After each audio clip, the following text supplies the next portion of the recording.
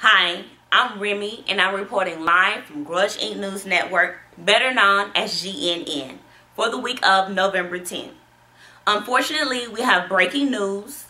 In Texas, we have a temperature at 47 degrees and we have a 20% chance of rain and a 15-mile-per-hour wind. Also, the forecast for Tony Wright's race in Rockingham, North Carolina on November 14th and 15th will be sunny with clear skies at a temperature at 48 degrees. Unfortunately, we have bad news. The Atomic Dog and Tony Wright races has both been canceled.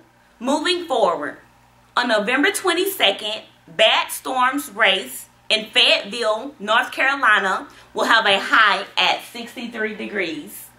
On November 29th, Brown Promotion presents the Fall Grudge Ball, Grudge Fest in Hartsford, North Carolina at the Northeastern Dragway, where we will have a high at 60 degrees. For December 6th, in Jackson, South Carolina, we'll have a high of 62 degrees.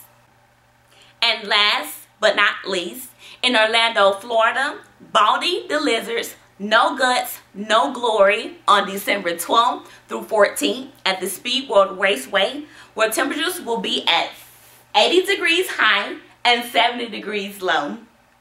I know you guys hate to hear that the races in Texas and Rockingham has been canceled, but we will be sure to keep you guys updated on any changes with the canceled events.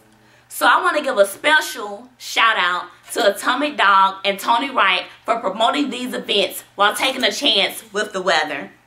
To stay updated with our news and reports, go to GrudgeInc.Tv and subscribe to our YouTube page at GrudgeInc.Tv. Once again, this is your girl Remy reporting live from GrudgeInc.Tv. You guys be safe.